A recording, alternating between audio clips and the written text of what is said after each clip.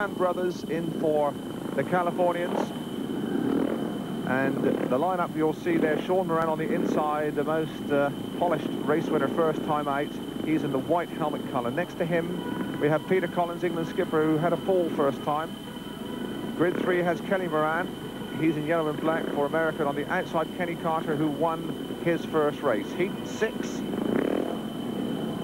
13-17, we remind you the score. The test the Americans really must win, and it really has looked in these last two races as though they are settling down. They've weighed up the Foxhall Heath track, and they really have been piling on the points. Let's see what the Moran boys do against this gritty Northern partnership. Carter from Halifax, Collins from Bellevue, Manchester. Away they go, and it looks like Kelly Moran's got clear, and so too has Sean. And coming through on the inside is Collins, not finding a hole. Carter's at the back, and the Americans are really getting into full gallop. Sean Moran has broken clear of brother Kelly. Third place is Collins, and it's a bit disappointing for England. Carter, so dominant in the third test at Poole, really only just moving through into third place.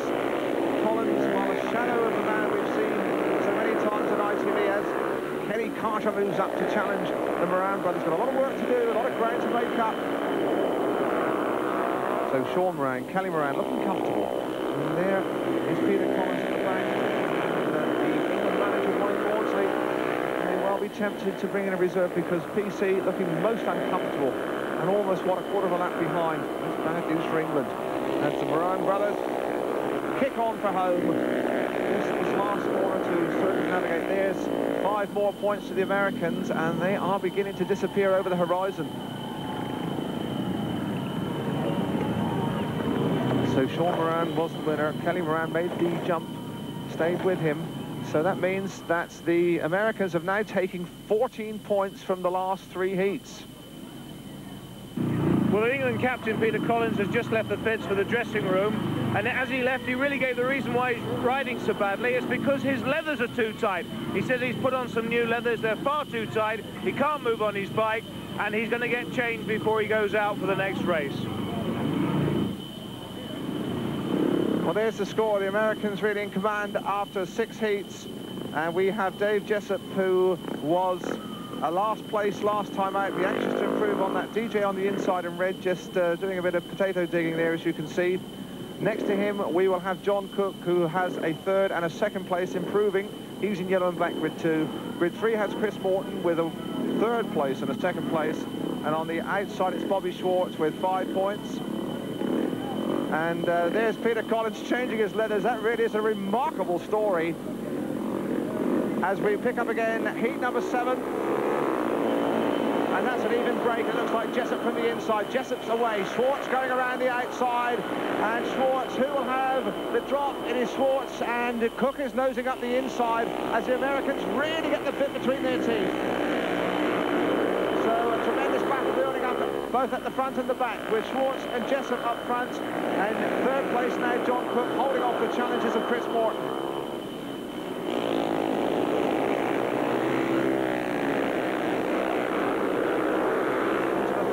Still Bobby Schwartz. What an inspirational skipper this lad is from Reading. He's in front. Jessup is 2nd. Now Cook has shaken off Morton. And again, the English, who have looked so much more in control at both Swindon and Poole in the 2nd and 3rd tests. Maybe it's us, the television boys, because at Wimbledon, the 1st test, you remember, they were pretty lackluster. And Schwartz seems to be slowing, or maybe it's Jessup who is catching him. We're in the last lap now. Will Schwartz hold on? He will. He wins it. 2nd place, Jessup. 3rd is Cook. Americans are going further ahead.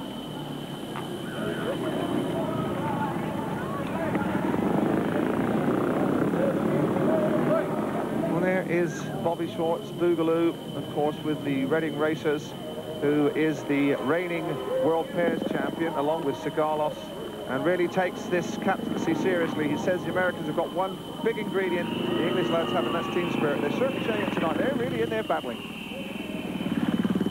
Well, what a remarkable transformation in this 4th test match. After 3 heats, England were 10-8 up, but the USA have taken 8 points from the last 4 races to England's 6. And there's the score you can see as we come in to heat 8, with the lineup looking like from the inside. There it is, Dennis Sigalos, the Ipswich #1 and skipper, who really is a track specialist here at Vauxhall Heath. Next to him, Kenny Carter. He'll be in the red helmet colour in grid 2. Grid 3 has Lance King. Not too happy an evening for the young Credley Heathen. He has 1 fall and 1 point to his credit. And Peter Collins in his new loose leathers. Let's hope he can loosen up a bit here in Heat 8, because we could do with some inspiration from PC in the England camp. No score so far. There he is. He's in the blue helmet colour, and he'll be on the outside here. And England have got to find their rhythm and stop this rot. They're now 10 points adrift. And this is heat number 8, and they'll be looking to Collins from the outside and Carter from grid number 2. Here we go, heat 8, they settle down. Referee Frank Empton hits the button, and it's King who breaks, and so too has Sigalos, and the Americans again have had a sensational getaway. Third place is Carter, and Collins is at the back. And this again is Wimbledon score. It's a nice piece of cornering from Carter, and Carter split up the Americans really boldly and impudently, went between the pair of them. He's in second place and chasing hard after Sigalos. Third place, King. And King and Sigalos has some tempestuous brushes, and that's another fine piece of manoeuvring from Kenny Carter. Really tucked his head down, gritted his teeth and went, split up the Americans, then went past Sigalos. That takes a bit of doing here on his home British League track. And Kenny Carter's in front, and Collins is battling, and the Englishmen really are having a go now into the last lap. And the real battles for the odd point at the back. You can see there the distance. There's Carter up front. Sigalos is second. And where is Collins? Can he possibly get up on Lance King? No, he's going to. So the Americans have shared the spoil. And that really was some fine overtaking from Kenny Carter. Well, there is Carter. And, well, the little Yorkshire Terrier obviously felt that things were swinging away there, determined to show that he still is world-class. Split the Americans first of all, then went past Sigalos, swept by Sigalos. That takes some doing here at Vauxhall Heath. You can see Carter in the red helmet colour gets between the Americans, and now going after Sigalos. Now Sigalos has moved out to mid-track to counter an attack from the outside. Carter cleverly has switched back inside. Nowhere really to go for Dennis Sigalos. No drive there. Carter has found the drive and the inspiration down the inside. Goes past him quite sweetly and quite beautifully. Well, Kenny, it was quite a feat getting past both the Americans there. What do you recall from that? Well, I've been having a lot of problems tonight. I was looking at my first race when Peter Collins fell off and stopped, because my bike stopped also. And then I rode my other bike in the rear run and won that race. And then my next race we swapped tyres, and I struggled in that one. I was last, and I managed to come third. So we went back to the other one and come from the back and won the last race, so I'm pleased. How did you manage to get past there? So just hung in there and kept the throttle on, and all worked out good for me. Midway through, America still with that 14-point lead, and Wally Maudsley, the England manager, has to start bringing his reserves in, and does so here in Heat 10, because the rider in blue replacing Peter Collins, who's had a disastrous night, will be reserve John Davis, who is just the character to respond to this situation. In fact, John has come in each of the first 3 test matches and won his first outing. The lineup on the inside, Bobby Schwartz in white. Next to him, John Davis. Grid 3 has John Cook, and on the outside, it's Kenny Carter. So can Davis stem the flow of America's successes? Not one of his happier hunting grounds here at Vauxhall Heath. He's in blue, remember, grid 2. Carter has been by far England's most successful campaigner. 2 race wins so far. Here we go, heat number 10.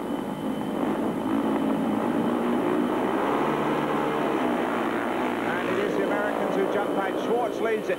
Second place is Carter. Third is Davis. And now Carter chasing after Schwartz. He doesn't like Bobby Schwartz very much. They had some words last year. And Carter is on the inside of Schwartz. The battle for third place looks like being won by Davis, with John Cook on the outside of him. There is the battle. Cook's gone by. Now it's up to Carter to burst on the inside of Schwartz, and here he comes, and that's a tremendous piece of speedway action there. That picture as Carter tries to bore a hole through the inside of Bobby Schwartz, and Schwartz holds him out.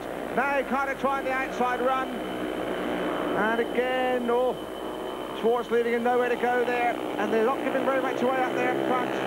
Into the last lap, can Carter get up in this last 328 yards? Third place is Cook, and Carter really showing all his northern tenacity.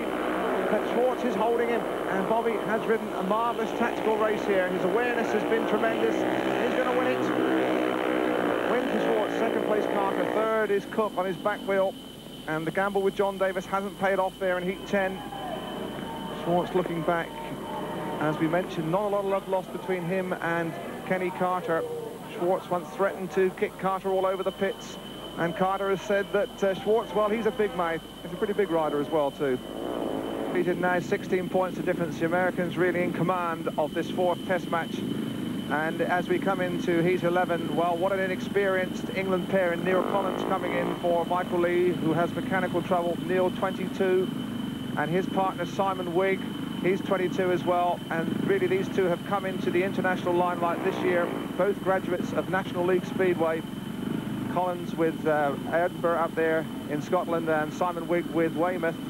Now they both, of course, with British League clubs, Collins with Leicester and Wigg with Cradley Heath. Lot of responsibility on their shoulders here. Well, the drama beginning to build up. We come in again for the start of heat 11 on the inside, Neil Collins. Next to him, Lance King. Grid 3 has Simon Wigg on the outside. Dennis Sigalos, here we go, heat 11. And Sigalos has made a flyer from the outside, and King has gone with him. So it's the Americans in front. King is in second place. Third place is Wigg, and can Wigg turn on the magic, because England are really struggling now. Wigg brought the house down at Poole with some tremendous wide riding, and he's got it all to do. It's his Cradley Heath teammate Lance King in front of him, and here comes Simon Wigg to try and split up the Americans. Sigalos disappearing out of sight up front. There's Dennis Sigalos. Where's the battle for second place as Wigg swings back inside, and King is countering every move.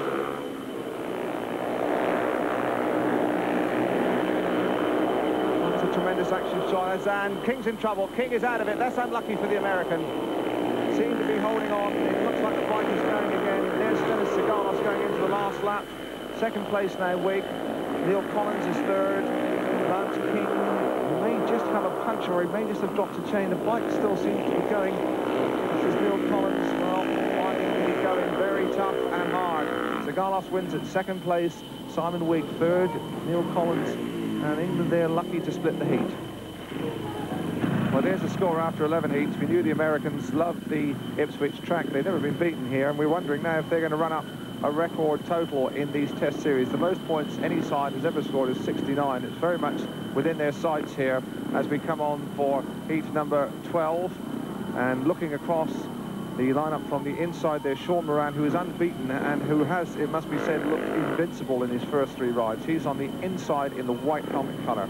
Next to him, Dave Jessup, 2 second places in the last. He'll be in grid 2. Grid 3 will have, there's Dave Jessup just adjusting his face mask and visor. Still hasn't won a race. There is Kelly Moran, who has got his act up together after a coconut first time out. 2 second places behind brother Sean, and this partnership again has been devastating for the Americans. And on the outside it will be Chris Morton. Let's have a look at him. There's Chris Morton from Bellevue. Really prefers the bigger tracks where he can screw it all on. Here he is constricted, but he'll have a go. He'll be in blue on the outside. So heat number 12, and if a revival is to come from England, it's got to start pretty soon. And this is the Americans' toughest pairing. We'll watch for Sean Moran on the inside. It's an even break. And Sean Moran it is who gets to the corner. Kelly got a fearful knock there by Dave Jessup. No mercy at all. So it's Sean Moran in front. Second place now Morton. Kelly Moran's got back in contact. And that's the way they peel off down past our commentary position into lap 2 with still Sean Moran in front. Then Chris Morton. Dave Jessup is having to withstand some pressure from Kelly Moran, who I don't think will be too happy with that first corner. There's Kelly. He did take a wallop. He did well to contain. And this is the battle up front, and here comes Chris Morton. Can he find a way past Sean Moran? Sean takes a look over his inside shoulder, knows that brother Kelly's at the back. He can do little to aid him. This has got to head for home. As Kelly comes through on the inside of Dave Jessup. The battle for third place. There it is now. And has Kelly Moran got the drop? I think he might have. There's Sean Moran in front. Big battles for the odd point. Kelly Moran on the inside. Jessup almost going through the boards. And America are going to gain some advantage from heat 12. Sean Moran wins it. Morton is second, and Kelly Moran, who I think was a little upset with his cavalier treatment at the first corner, really gets up for the odd point. What happened at the beginning there, Kelly, first of all? I thought I could get around Dave Jessup going around the outside of him, but coming into the corner, I found that I was running out a bit of a room, so I tried to come back underneath, but I just didn't have the horsepower to catch up with him. Okay, right here, you can see, there I am at a gate 3 here. And I thought I could come in between them and go around the outside, but DJ here was just trying to get out in the dirt here, and I just got more or less, not pushed out, but just ran out of room right here, and I got left high and dry. So I thought right here I could come back underneath him, but I just pretty much left more or less high and dry. So I just had to work on him later on and wait for him to go wide. Well, Sean, you're certainly the man of this test so far because you've got maximum points and really coming out of the gate very well. Well, I'm glad I'm doing it tonight. I didn't fare too well last night, but we're hoping to make it up tonight so we can have a 2-all draw and, of course, have the decider at Sheffield. Well, there it is, the score. Really, it's all over bar the shouting. We've had 14 heats. The Americans just really need 1 point to make absolutely sure of levelling up the series here at Ipswich. And we'll look across the lineup for heat 15. It looks as though Peter Collins, the really dreadfully disappointing England captain, is going to stay in the blue helmet colour. What a night for PC1, he'll want to forget. Of course, he started with new leathers that were too tight, and he hasn't really loosened up since. There's Peter Collins, and I know he'll be anxious to retrieve something from this 4th test. We'll look at the lineup for heat 15. Carter on the inside. Next to him, Sean Moran, unbeaten in 4 starts. Grid 3 has the really disappointing Peter Collins in blue, and on the outside, Kelly Moran in yellow and black for the USA. Heat 15, the Americans really need 1 point to make absolutely sure of winning this 4th test, and that was a ragged start, and Sean Moran made the most of it. He goes clear. 2nd place is Carter, 3rd is Collins, at the back Kelly Moran, and now Kenny Carter will chase after Sean Moran, I'm sure, but Moran has not made a mistake in front of Kelly. Moran has moved to 3rd place, and Collins is at the back. What a sad story it has been for the England skipper here at Ipswich. Sean Moran, well, again, the Americans seem to have a real world-class rider in this lad. He's come along so well, originally with Hull in the British League, now with Sheffield. He's what, only 21. This is his 27th appearance for his country, and he has looked in a class of his own. 2nd place is Carter, still trying hard, not really gaining much on him. And there is the action around the first 2 corners here of this 328-yard Ipswich circuit, and the Americans are going to wrap it all up here. Appropriately, it's Sean Moran who makes sure the test series goes to a 5th decider. It'll be on his home track at Sheffield. 2nd place there was Carter. 3rd was Kelly Moran. And the Americans, well, they came here to win, and they've done exactly that, and they've done it with style and flair.